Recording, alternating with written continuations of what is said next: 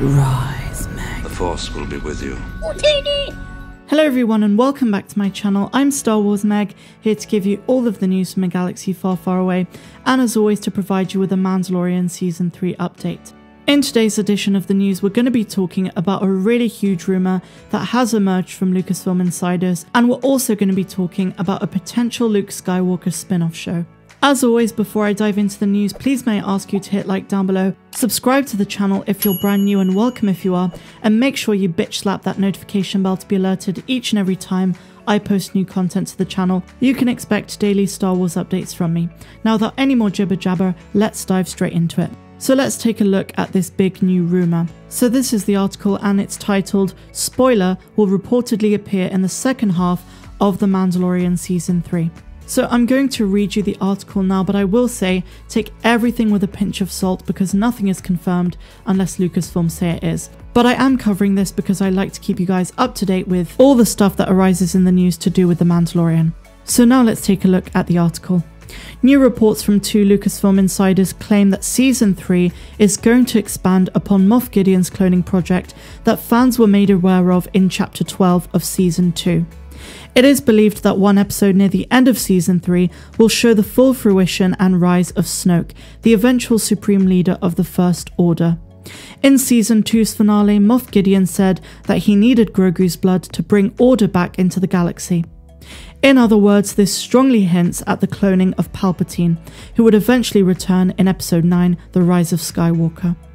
The cloning process involved the creation of failures and strand casts, one of which is Snoke. Filoni and Favreau are trying to bridge The Mandalorian to the controversial and divisive sequel trilogy, while also trying to include more backstory to the character in an attempt to make J.J. Abrams' big bad of the sequels make a little bit more sense.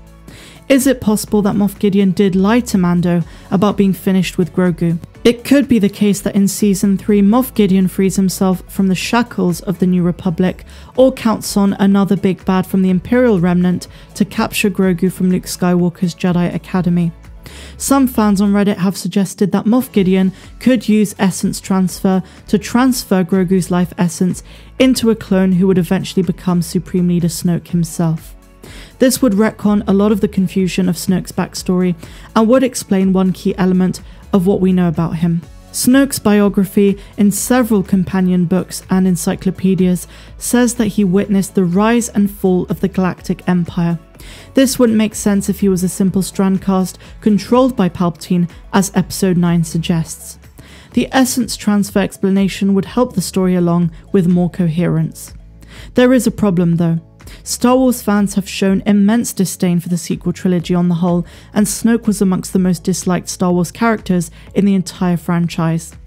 On the other end of the scale, Grogu is beloved by pretty much everyone, and if Lucasfilm were to do this, it would divide the fanbase even further. So I completely agree with this last point, and I'm not a fan of this rumour if it does come to fruition. I do think we are going down the Snoke-Palpatine route with the cloning facility, but I really don't want that to have any bearing on the character of Grogu, who is so beloved. I think that would be a very easy cop-out and an easy way out. There are so many possibilities they could do to expand the story of Grogu. He could become a Mandalorian Jedi, he could train sometimes with Luke, sometimes with Din. He might be in trouble and then Din will come and rescue him, and then we'll have the Clan of Two return. Mando could go to the Armourer and ask for advice as to what to do with the Darksaber, and this could also lead into Grogu's story as well. But I don't want them to take the Snoke route in the sense of Grogu having his life essence transferred into Snoke. I think that would be really lazy, and I don't think fans would be very happy. I also can't help but feel that even if Snoke is going to come back and they are trying to bridge The Mandalorian with the sequels, do we really need to see Snoke in live action again? Do we really need to see that happen? Could they not just allude to it? And I know a lot of fans want them to steer clear completely from the sequel trilogy, and while I also think that would be an awesome thing, especially in light of now that Luke Skywalker has returned, the real Luke, not Jake Skywalker, as Mark Hamill puts him in the sequels, I think Lucasfilm would be making a terrible mistake to really bridge them in a strong way. Because there is trust again between Lucasfilm and the fans to some extent. Fans absolutely love The Mandalorian, we absolutely love the idea of the Book of Boba Fett coming out in December, and a lot of the other spin-off shows are literally our bread and butter of Star Wars. Whether it's Rangers of the New Republic or Ahsoka or Obi-Wan Kenobi, there is so much to look forward to. but they absolutely do not need to tie in the Mandalorian into the sequels in any potent, strong way. But I could be wrong, and that's just my opinion, so let me know what you guys think in the comments down below. And without any more jibber jabber, let's move on to our next article. So this is from Screen Rant, and they say, why a Luke Skywalker series is a good idea and why it should be avoided.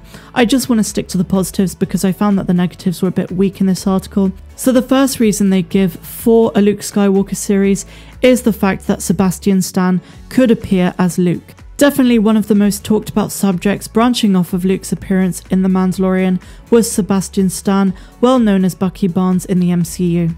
The reason being, given a wardrobe and a fitting hairstyle, Sebastian could potentially pull off a very convincing young post-Return of the Jedi Luke. Having an entire series using a minor lookalike covered in facial or vocal effects would cost a fortune, especially for a convincing CGI, but Sebastian Stan is a way to get a series with Luke starring again without spending unnecessarily. Lucasfilm would just need him to do his best Mark Hamill or Luke Skywalker impression.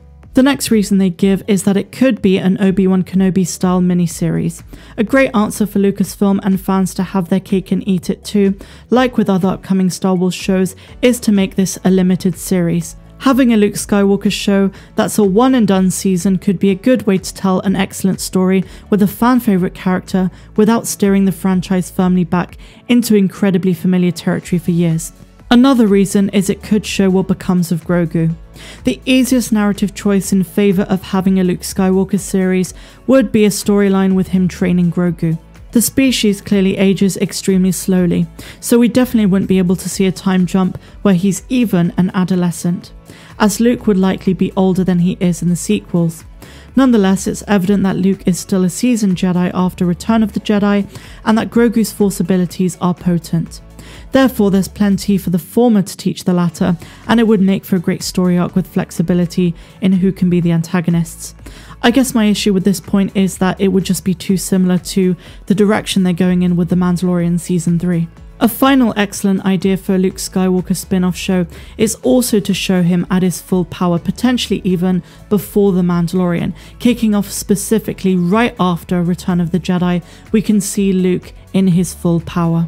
So that is all of the news I have for you guys today. I really hope you enjoyed the video, and if you did, be sure to give me a big fat thumbs up, subscribe to the channel if you're new, and I will see you next time. I'm Star Wars Meg, wishing you a phenomenal rest of the day, no matter where you dwell in the galaxy, and if you're feeling generous, please head over to my Patreon page, where for just $2 or $10 a month, you can get exclusive access to content that is not found here on this platform. I will see you tomorrow. Have a good one.